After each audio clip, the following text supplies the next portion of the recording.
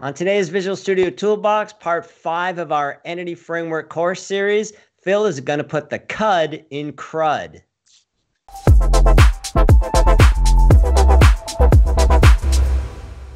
Hi, welcome to Visual Studio Toolbox. I'm your host, Robert Green, and joining me is Phil Japikse. Hey, Phil. Hey, Robert, how are you? I'm great. This is part 5 of our Entity Framework core series. Correct. And this is part 5 of the Intro to Entity Framework core series. The next parts will be the Advanced Entity Framework core series. Okay, so this is the wrap-up of our introduction, and in the previous episode, we looked at querying data. So in this episode, we should probably look at modifying data, adding, editing, deleting. Correct. All right. All right, so we talked about the advantages of the change tracker in episode 2, and that it is tracking for us all those things that change, get added, deleted, modified, so that when we call save changes on the DB context, then it all wraps up for us, creates the SQL, and goes and does its thing. So let's jump into the code and actually make some changes and process them to the database. Now, I just have very, very simple methods here. Add an item, add multiple items, and add an object graph. But I want to explain some of the setup before we dive into it. I have in each of these a local function, which is a fairly new C# construct. And then I have this other helper method called should execute in a transaction. And the reason why I'm spending time to explain this is because if you remember from earlier episodes, I said when you call save changes on the DB context, it is automatically executing in a transaction. But we can also enlist our own transaction and use that instead of the implicit transaction that gets created. So let's go down here to this method. And it should be very familiar code if you use transactions in ADO.NET. What I'm saying is, here's my transaction on the database facade that's attached to the DB context. And remember, the DB context is like the master control program or the general contractor. It then says to the database facade, hey, here's a transaction I want you to use. So then we can execute whatever we're doing in our code. And in this case, I'm automatically rolling it back. This is a paradigm that I use when I'm doing integration testing against EF Core so that I always return the database to where it began. And it's the same thing I'm doing this in this example so that we don't mess up the data as we run through these samples. So this is showing how you can use your own transaction with EF Core. Again, if I didn't do this and I just call save changes, then it would happen in its own transaction. Does that make sense, Robert? Yes. Okay. So if I want to add an item,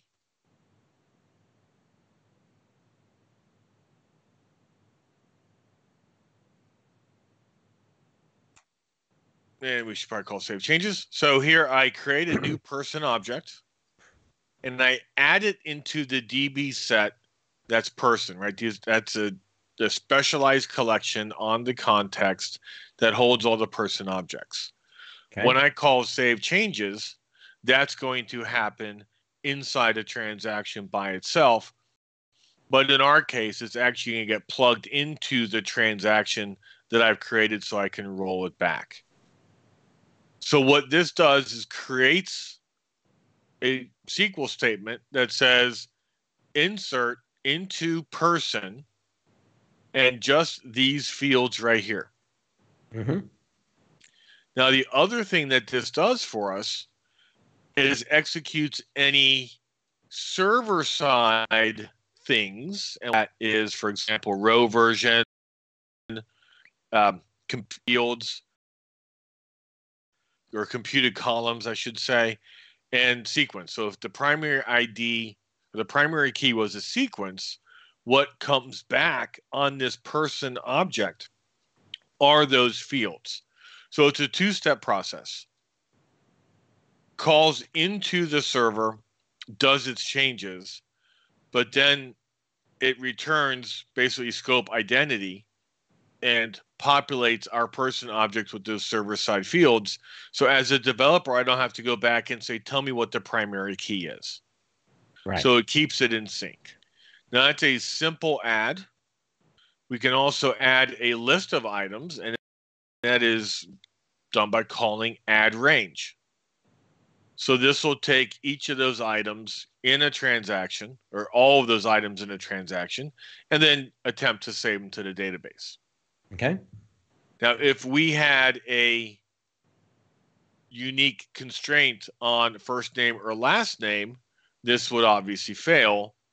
And then what comes back is, and we'll talk about this in a later episode and how we handle the different exceptions coming from the database, but this would throw a DB update exception and enable us to figure out what happened as developers. But we're keeping these episodes very straightforward. Yep. The final thing I want to talk about is adding an object graph. So here I have a person object, and them adding to their email address collection. And as we've said throughout this show, we should have called that email addresses, but we're adding this email address into the collection. What I can do is just call add on that person, and it also knows that this email address was added to that person collection. It will build the appropriate SQL to add all the objects all the way down. Great. So to add the object graph for you. Now to delete an item, very simply, we're going to go back to the change tracking, and we're going to go into the delete entity right here, and we call remove. Okay. Now there's a couple different ways we can do this. So the first one is to call remove on an object that is in the collection. The other way is to set the entity state to deleted. Remember, when we called remove on this and we showed the entity state back in episode 2, it showed up as deleted. If we don't have it in the collection, we could say context.entry. And actually, I'm going to copy it from up here. Usually we have these pre-baked, but sometimes we go off script. And in this case, we're going off script. So here is another option that I don't have it in the collection. And for example, maybe I know the primary key. So I could create a new person object that just has the primary key. I don't have to query the database to get it back. I set the state to deleted. And then I can call save changes, and it will still execute the deleted, the delete statement. And then the remove doesn't send the SQL back either until you call save changes. Right. Correct? Okay. Yeah, so nothing happens in the entire world until save changes is called. Yep. Okay. And then to edit, we simply make some changes, and then we can call context.person.update person. And then we still have to call save changes.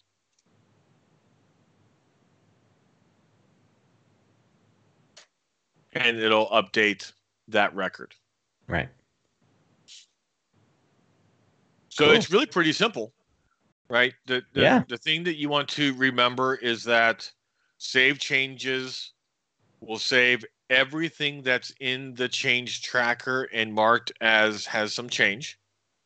So if I had a customer that was changed and a person that was changed and, a employee that was added and I call save changes, that all happens in a transaction. And normally that's what you want. Right. You can also create your own transaction. Why would you need to create your own transaction? Let's say you were going against two different tables and you wanted to run a process, the typical accounting example. I'm going to withdraw money from one account and deposit to another account, but maybe they weren't in the same transaction. Or sorry, maybe they weren't in the same database. So I have different contexts. Mm-hmm. So I'm going to wrap each of those in my own transaction so that I make sure that they both work without error, and then I can commit them. Right. The possibilities are endless of how you can, work with the transactions and everything else. But I wanted to get the basic save. Update is for modified, remove is for deleted. I showed you we can also just set the deleted status and call save changes, and then add. And then there's the range version of all of these: add range, update range, delete range, and that works on an IEnumerable. So do you ever use setting the state to deleted versus explicitly removing? So for deleted, I almost always set the state to deleted and do it this way, because the advantage is if I am calling, let me add some notes here, right? This must be in memory. This isn't in memory. And what I mean is retrieved from database. Okay, so if this is a case where you call up the record, you look at it, and then there's a delete button, then it's in memory and you can just remove. But if when you remove that, you also remove data from 3 other tables behind the scenes, then it's easier to do the set state to deleted. Is that correct? So no. Let me back up, because I want to talk about the difference between a web world and a always connected world like WPF. So let's take your first example. I'm looking at a screen and it shows a customer record and I want to delete it. Right. Right. If I'm in a web world, the work has been done to retrieve that record. Now I hit the button, it's going to post back to the server, and the server then has to, it's got the primary key from the form collection, it's got some other values, but now I have to delete it. Mm-hmm. If I want to use the remove method, I have to query that record from the database to get it into the DB set to call remove on it. So I'm doing an extra database call just to turn around and delete it. But if you've already retrieved it to display it, isn't it already in memory? No, because we're in the web world. That's why I want to make the distinction. If I'm in the web world, I've done a get, right? Now I'm disconnected. Yes, the data is displayed, but I do not have it in the DB context, because at the end of that request, that DB context gets recycled. I see. So now I'm doing a post. So on the post, through the DI container within ASP.NET Core, it's creating a new instance of that DB context or getting it from the pool, the DB context pool. But either way, it's clean. There's nothing in it. Mm-hmm. So in the web world, I use this paradigm right here almost exclusively. Okay. I've got the ID. I've got the row version for concurrency, which we'll talk about in a later episode. So then I say, okay, make me a new person with this ID and this row version, set this state to deleted, call save changes. Got it.